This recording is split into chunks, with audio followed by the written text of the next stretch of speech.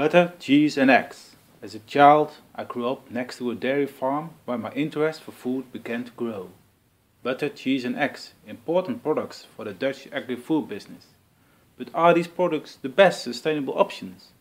What about their high content of saturated fat? Butter, cheese and eggs, also the name of a simple game. Do you manage to get 3 in a row? I've managed to get 40 food groups in a row. Let me explain the idea. I'm a nutritionist working on sustainable food at the Netherlands Nutrition Center. Our challenge is to make the healthy and the sustainable choice the easy one. But how? An important starting point is that the National Health Council concluded that a shift from the usual diet towards the guidelines for a healthy diet is good not only for your health, but also beneficial in terms of greenhouse gas emissions. We explored that if you compare different diets, there's a strong synergy between health scores and sustainability scores. Meat, dairy, drinks and snacks were found to be the most determinant product groups.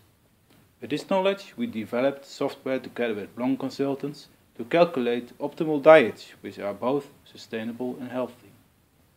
What makes food products healthier compared to other ones? Energy density and content of nutrients such as saturated fat, salt and added sugars are relevant in the risk of obesity, diabetes, cardiovascular diseases and certain types of cancer. On the other hand, proteins and polyunsaturated fatty acids are essential for our body. To cut a long story short, I managed to compose a new index in line with existing nutrient density indices, the Food Sustaindex. This is calculated as dietary fiber plus essential fatty acids plus plant-based proteins minus added sugars, saturated fat and salt divided by energy density. What's innovative about this index? It not only helps you to select products that contribute to a healthy diet, it also arranges products in their climate impact. And if we plot the 40 product groups we consume, it shows up as 40 in a row. The more top right, the lower the climate impact and the healthier. Bottom left we find butter, cheese and eggs.